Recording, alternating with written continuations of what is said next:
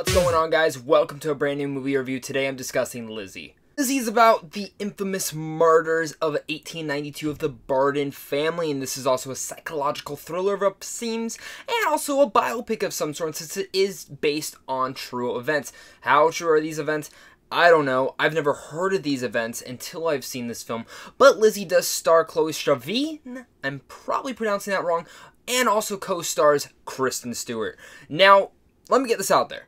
I'm actually a big fan of Kristen Stewart so far. Ever since after the Twilight career, I think she's been pushing her career in the best possible way. You see her in Personal Shopper, she's fantastic. You see her in American Ultra, she's great. And every small role after Twilight, I feel like she's just gotten better and better. But come to my surprise, she's actually not the main character of this film, and our main lead is actually Chloe, who is playing Lizzie Borden. To give any pro to this film is the way that Chloe plays Lizzie Borden. She is superb. Tour de force performance around here, not even joking. She captivates the audience in such a limelight way that I want to see more of her. I've seen her appear in small roles here and there, American Horror Story, and some other notable things, but really, she's never had that tour de force performance where she sticks out solely.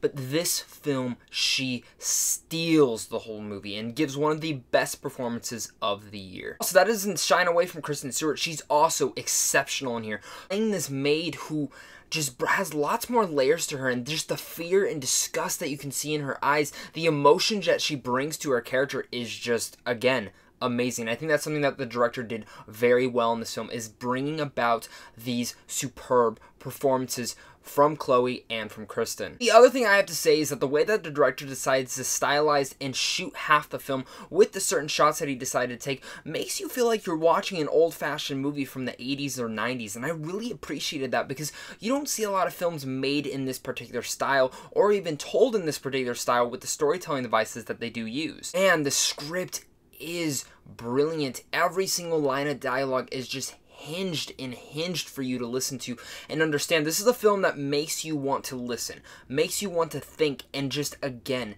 reminds you of like old Hollywood type movies. It feels like a silent era kind of film, but without the silent aspect, because the dialogue in here is superb, but it's the way that the film is shot overall. For some people, that might seem a little bit boring to them, but for me, Lizzie worked on all those levels. I did have one complaint with Lizzie that doesn't make it a masterpiece, is the fact of the pacing within this film. The pacing of this movie, even though it has superb lighting, superb shots, superb acting, and even awesome, amazing dialogue, my one issue with the movie comes with the pacing. The pacing feels very slow.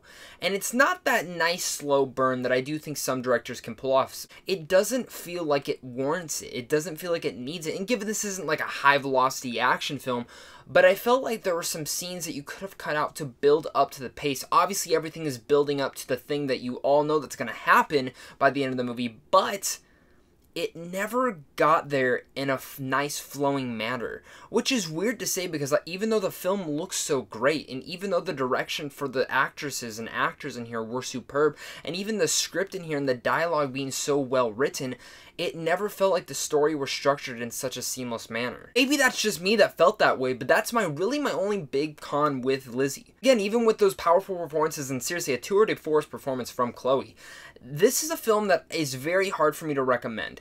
It's an indie film. I appreciate the indie film. I just felt like the story structure could have been structured a little bit better. I think even with the pacing issues, if you're a big fan of watching fantastic performances on the screen, I can recommend it in that whole heart. The film does carry some of the best performances of this year. And let me say this, the score in here is one of the most memorable scores I've heard this year so far, and that is the nice cherry on top of the cake. With all that said, I'm going to give Lizzie a B.